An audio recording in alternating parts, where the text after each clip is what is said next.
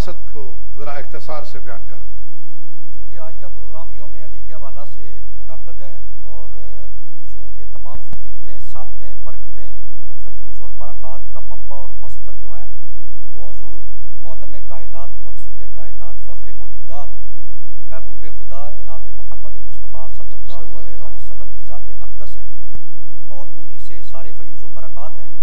چونکہ حضور علیہ الصلوۃ والسلام کو تمام فضیلتوں کا منبع بنایا گیا اور ان فضائل و کمالات میں ایک آپ کا نسب شریف ہے کہ حضور علیہ الصلوۃ والسلام کا جو نسب شریف ہے اس کو جو شرعی حیثیت ہے وہ انصاب عالم میں سب سے زیادہ فوقیت، اعلیٰ، عرفہ اور افضل کا عقیدہ ہم رکھتے ہیں بے شک بحمد اللہ تعالیٰ.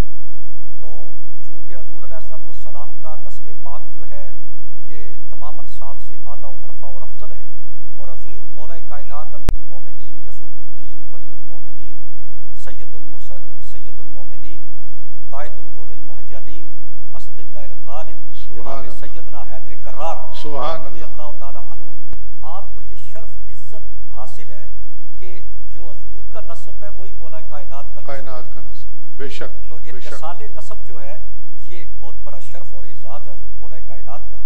اور حضور علیہ الصلوۃ والسلام کا ارشاد پاک ہے کہ الناس من شجر شتیٰ، کہ تمام لوگ جو ہیں وہ مختلف شجرات سے ہیں، ان کے مختلف شجرے ہیں، ان کے مختلف درخت ہیں. انا و علی من شجرۃ واحدہ، میرا اور علی کا ایک شجرہ ہے. سبحان اللہ. ہماری جو اصل ہے یا درخت ہے، منبع ہے، وہ ایک ہے. تو حضرت علی کو یہ اتصال مرتضوی جناب مصطفیٰ کریم صلی اللہ علیہ وسلم سے جو حاصل ہے وہ نسب کے حوالہ سے وہ حضور کا ایک خصوصی امتیاز اور شرف آپ کو یہ حاصل ہے. اور اس نسب کے متعلق جو ہے وہ حضور علیہ الصلوۃ والسلام کی ایک اور حدیث ہے جس میں سرکار دو عالم صلی اللہ علیہ وآلہ وسلم نے نسب شریف کے حوالہ سے اولاد اسماعیل سے کنانہ اور کنانہ سے قریش اور قریش سے بنی ہاشم کا تذکرہ فرمایا. اور اس حدیث میں آپ نے ارشاد فرمایا کہ ولد اسماعیل اور اولاد اسماعیل سے کنانہ کو منتخب کیا گیا اور بنی کنانہ سے بنی قریش کو منتخب کیا گیا اور ان سے بنی ہاشم کو منتخب کیا گیا اور بنی ہاشم سے مجھ کو اللہ تعالیٰ نے منتخب کیا. تو چونکہ یہ جو انتخاب ہے اور فضل ہے اللہ تعالیٰ کی طرف سے اس خاندان اور نسب پاک کو، وہ ایک انفرادیت اور کی حیثیت رکھتا ہے. تو نسب چونکہ ہر انسان کا ایک بنیادی تعارف جو ہے وہ اس کا نسب ہوتا ہے، تو اسی کے حوالہ سے اس کا ایک تعارف ہوتا ہے.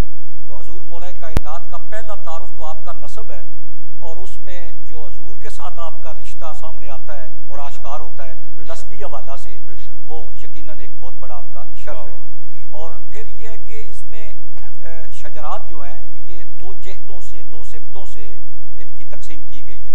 ایک شجرہ پدری اور دوسرا شجرہ مادری. اور حضور مولا کائنات کو یہ شرف اور عزت بھی حاصل ہے کہ چونکہ تمام قبائل عرب سے بنی ہاشم کا درجہ جو ہے یہ اعلیٰ ہے اور افضل ہے، تو حضور مولا کائنات کو یہ بھی شرف حاصل ہے کہ آپ پدری حوالہ سے بھی ہاشمی ہیں اور مادری حوالہ سے بھی ہاشمی ہیں.